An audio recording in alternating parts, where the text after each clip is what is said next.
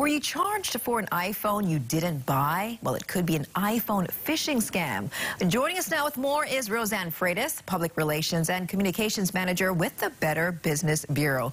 Good morning to you, Roseann. I think I received an email saying I bought an iPhone and I didn't. So tell us more about how the scam works. So what happens is people receive an email or some sort of notification saying that they've purchased this new iPhone and either their Amazon account, their bank account, or their credit card is going to be charged. But then people go, hold it, I didn't buy a new phone.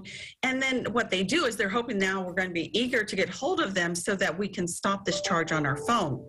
And that's where they get us. So you contact them based on the information that they send you, and then you get this very helpful customer service on the other end. And this is where the scam starts. They tell you right away that you need to act immediately, otherwise those charges are going to be posted. Then they start to ask for information. Sometimes they'll ask for a credit card or bank information, or just basically get information from you about your identity or your accounts. And the key here is not to fall for it. And it sounds familiar, that tactic of scaring people and getting them to do something because they're in fear. So how can people avoid this phishing scam? You really kind of highlighted it there when you said they use fear. So the first thing we need to do is stop and think. Don't react emotionally. Double check that sender's email address. Make sure it is from who it's supposed to be.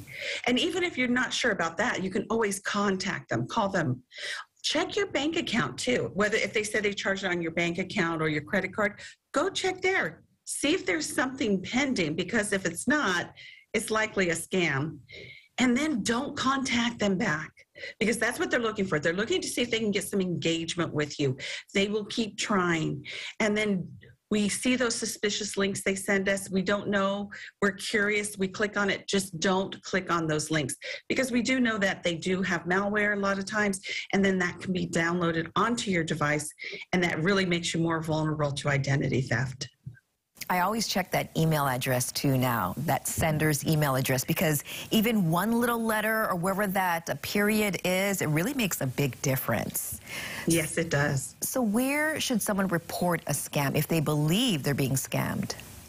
There's so many options here. So one, you can report it to us at the Better Business Bureau on our scam tracker. You can also report it to the Federal Trade Commission at ftc.gov.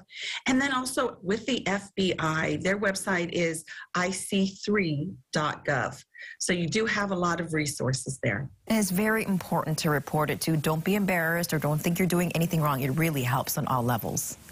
It really does. We know that's how people learn, is through us learning about it and being able to tell them what is happening. So please report it. Very important. Always helpful tips. Thank you so much. Roseann Freitas with the BBB.